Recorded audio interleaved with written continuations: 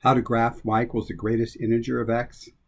This is Tom Reardon, math teacher from Ohio. You will need graph paper and a pencil. Press pause anytime as needed. If you don't have graph paper, you can download this PDF at this website, which can be printed with 20 grids on each side. First of all, we need to recall the definition of the greatest integer of a number. So the greatest integer of x is the largest integer that is less than or equal to that integer x. And that takes a little bit of thought, especially when we get to negative numbers, so hang with me there. So let's look at the greatest integer of these four numbers here. So the greatest integer of 3, by definition, what do you think? What is the largest integer that's less than or equal to 3? And hopefully you said 3. Greatest integer of 3.1. Largest integer is less than or equal to this. I can't go with 4 because 4 is bigger, so I got to go with 3. Notice the answers are integers. 3.5, I know you'd round it to 4, but the greatest integer is still 3. And 3.99, almost 4, but the greatest integer that's less than or equal to it, still 3.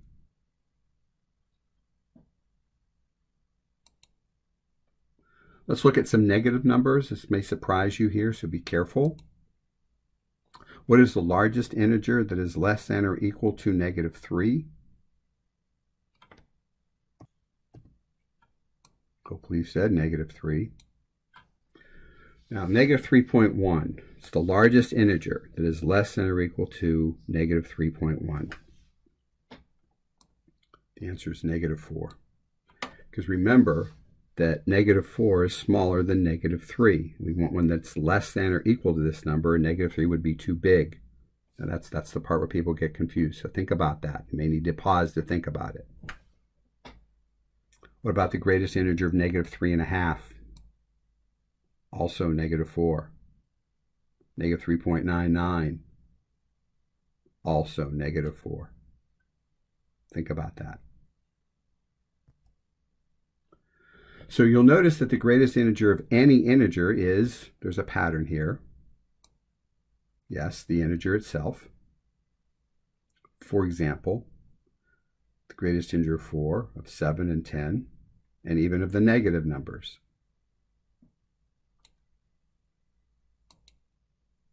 But also notice that the greatest integer of any decimal between two integers, not including the endpoints, but between two integers, is always the same integer answer. They have the same answer. So let's look at the greatest integer of 1. We pretty much know that's 1. 1.05, also 1. 1.5, 1. 1.999, 1. That's pretty straightforward. All the ones between 1 and 2, not including 1 and 2 necessarily, have the same answer. These three will have the same answer as well, because they're all between negative 2 and negative 3. Now, the greatest integer of negative 2, of course, is itself. But be careful on this one. And it is negative 3. And if that's negative 3, these better be also, because they have the same value in between integers. Press pause as needed to think about that.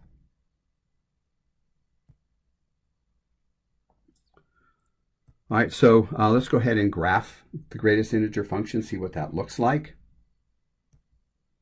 So we're going to look at the real numbers between negative 3 and 3. Those will be, I think, the simplest to look at.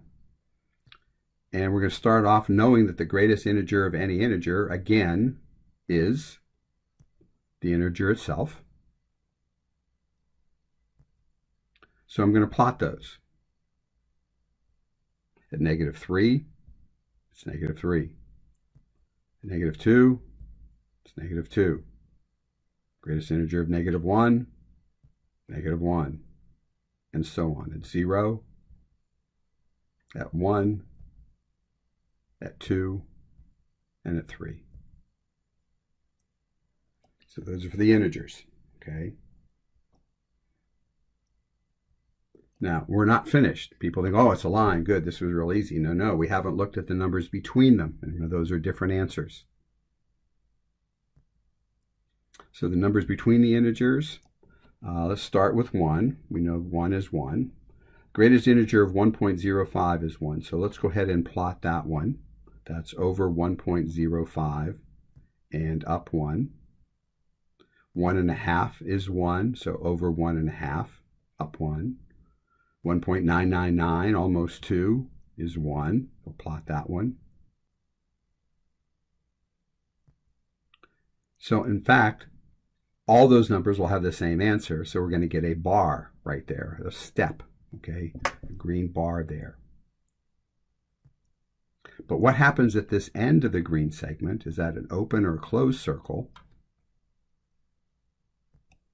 Well, it is an open circle because the segment stops there, but it doesn't include the endpoint because as soon as I get to 2, greatest integer of 2 jumps up to 2.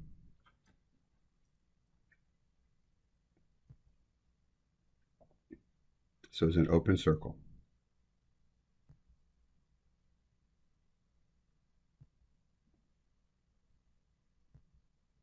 All right, between 2 and 3,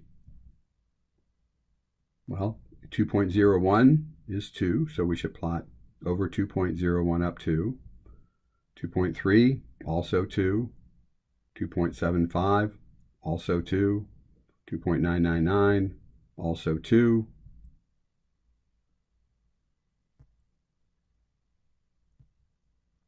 So we can complete the segment, but what goes at the end of it?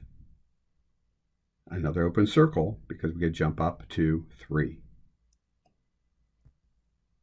So hope you're noticing the pattern here, and that is this graph is really a series of steps. Left endpoint closed, open endpoint, or right endpoint open. So step between 0 and 1 would look like this with an open circle at the end. Between -1 and 0, another step. Negative, and so we can finish the graph there. So pause is needed. That's what the greatest integer function looks like. It's also known as the step function. Surprise, surprise.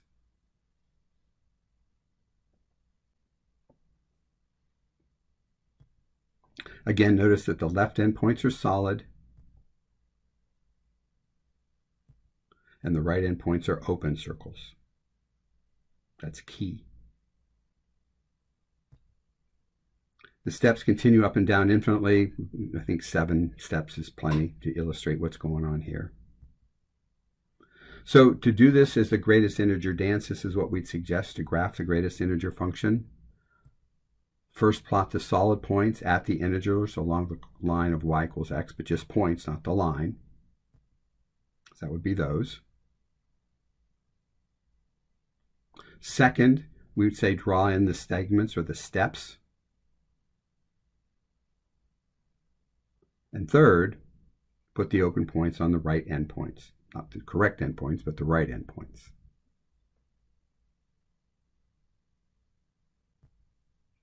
So let's finally talk about domain and range for this.